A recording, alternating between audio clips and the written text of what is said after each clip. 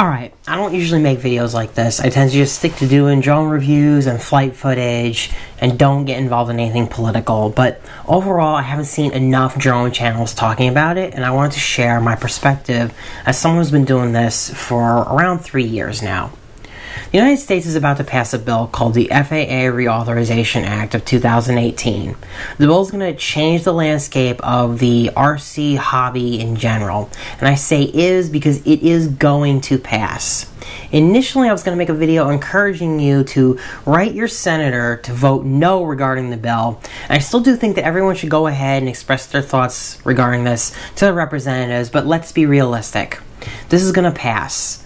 It's part of a much larger bill for the FAA, and no one's going to reject it. So what we need to do at this point is we need to think about what this means for the future, and how do we stop ourselves from losing further rights. If you want a full breakdown of the bill and how large it is and all that, you can watch a video by 51 Drones, and I also linked an additional analysis by Bruce at the XChat channel. Both are excellent videos, and if you really want to even learn more, I highly recommend those. So let me briefly just bring you up to speed. For decades, the United States has enjoyed the provision of a law known as Section 336. This exempts model aircraft from new FAA lawmaking, period. There's really no country in the world who has implemented such a law or a special law for model aircraft. So up until now, our freedom as hobbyists has been really, really great. With the Reauthorization Act, that law will be repealed, and what comes with it is extremely concerning for the future. There's a lot that bothers me personally, but I'm going to touch on some key points. So first, it makes beyond visual line of sight flights for hobbyists illegal. It will make it a law. An observer will be legally required for hobby flight using Fat Shark goggles or similar for FPV. And that's because goggles are not considered line of sight. The effects of this are drastic. Legally, you're technically not even allowed to fly on your own property with goggles on unless you have someone to spot you with this law. So if you're in a wide open field or empty park area, you really cannot be alone. You know, it's great to be able to fly with friends, but it's really not always possible. People will break this law, I assure you, but unlike before, it will now carry real potential penalties if a police officer or the FAA wants to come after you to make a statement. You know, there's something to be said when something you've been doing legally for years and never had any problems, and now suddenly it's illegal.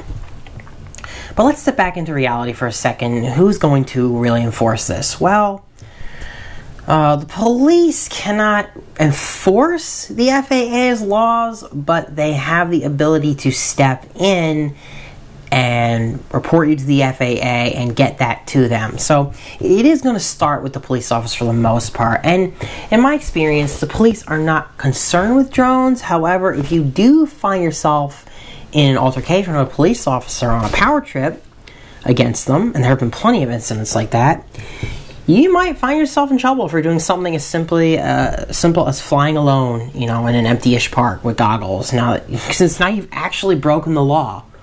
Before, it was sort of just a rule or a guideline, but no, you've actually broken the law now. So that's just something to think about. Now, you might need to look over your shoulder a little more and be cautious about what you post online, too.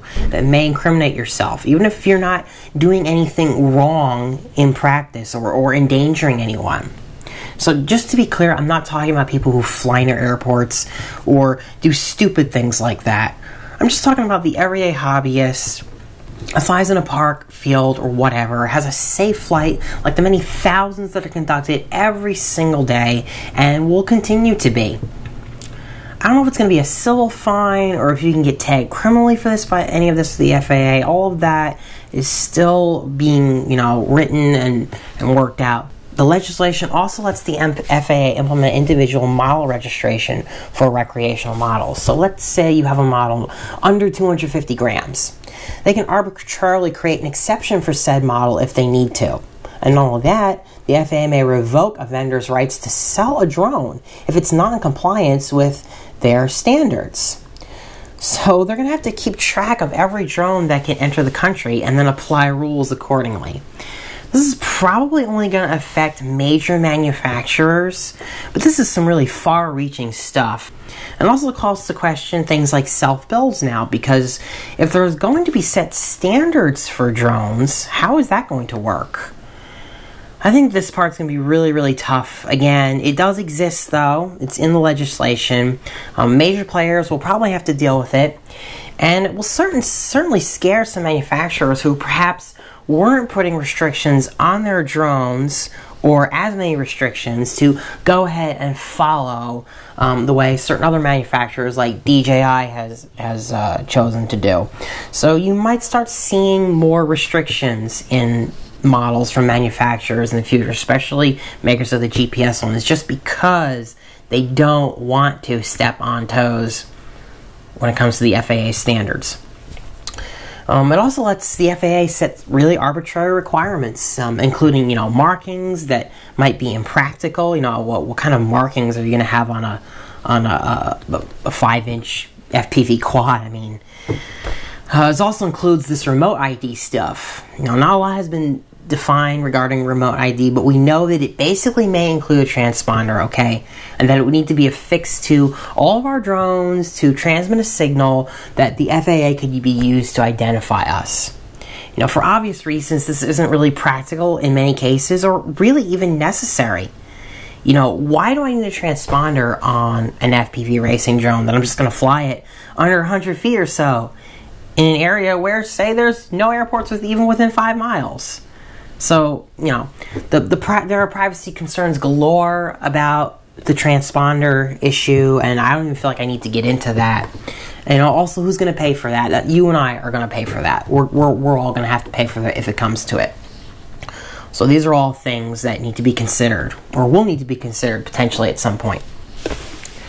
It's going to end flying above 400 feet above ground level for hobbyists, period.